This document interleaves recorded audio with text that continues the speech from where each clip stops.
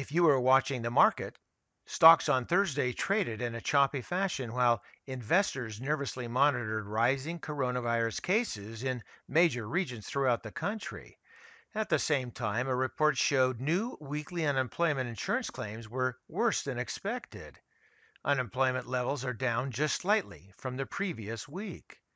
The choppy trading saw the S&P 500 and Dow snap a 3-day winning streak, while big tech shares on the Nasdaq continued to climb and added to their run of outperformance.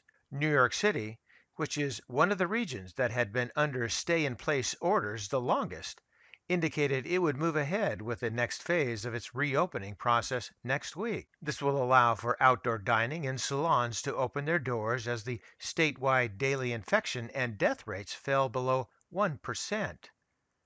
On the left coast, California reported its largest one-day increase in coronavirus cases.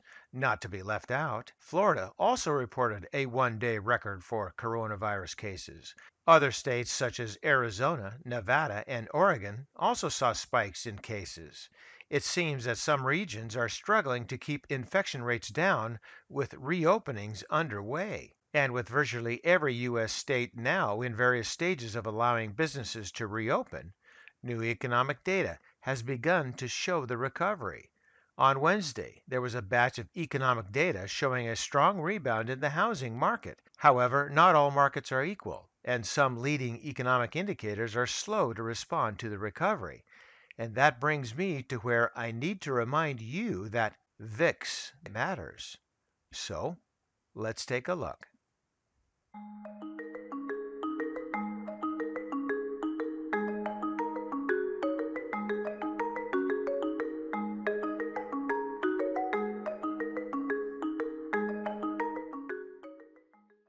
And today we're going to look at two charts beginning here with the 2-year weekly on the VIX, and the symbol is $VIX on stockcharts.com.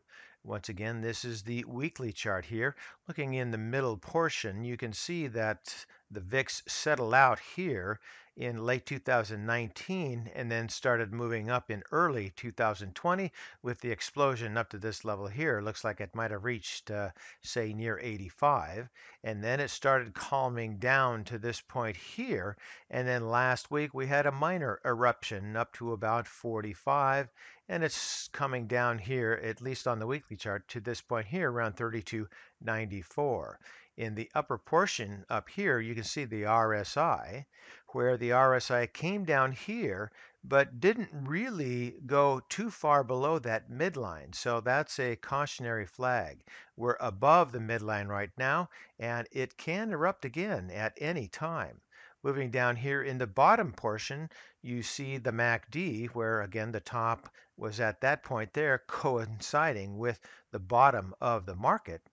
Now the MAC fast line did calm down, move through the slow line, and it looks like it's trying to level out here in this area above that zero line. Again, there's some strength here, which means that it can erupt.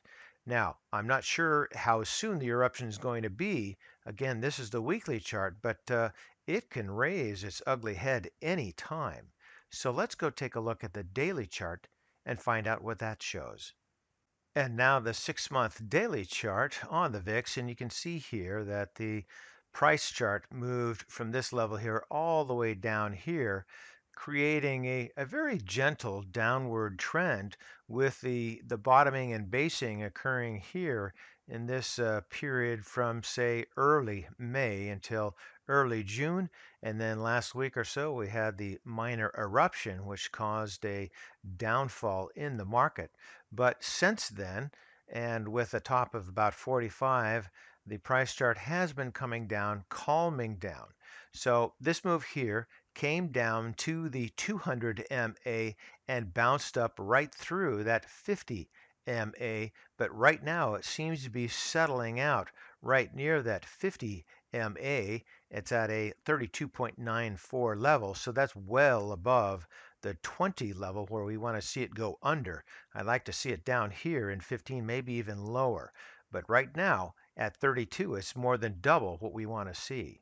Looking up here to the RSI, It came down below that midline and stayed there for a number of months here, but now had that minor explosion up to this point here last week. And it seems to be settling out, at least for now, still above that zero or midline. Moving down here into the MAC, you can see from that top, it came down here, settled out, and then started moving up toward that zero line. And we had that minor eruption. And now the fast line is still above the slow line, with the slow line moving on up to that zero line. So to me, that means be very, very cautious in the market. We may have a downtrend. This is not really all that good. The VIX is not good at timing. And maybe my timing's not all that well either. But what I can tell you is from my experience that oftentimes there is a double eruption in the VIX, and I'm looking for that second eruption, and it's going to be more volatile than this recent one last week.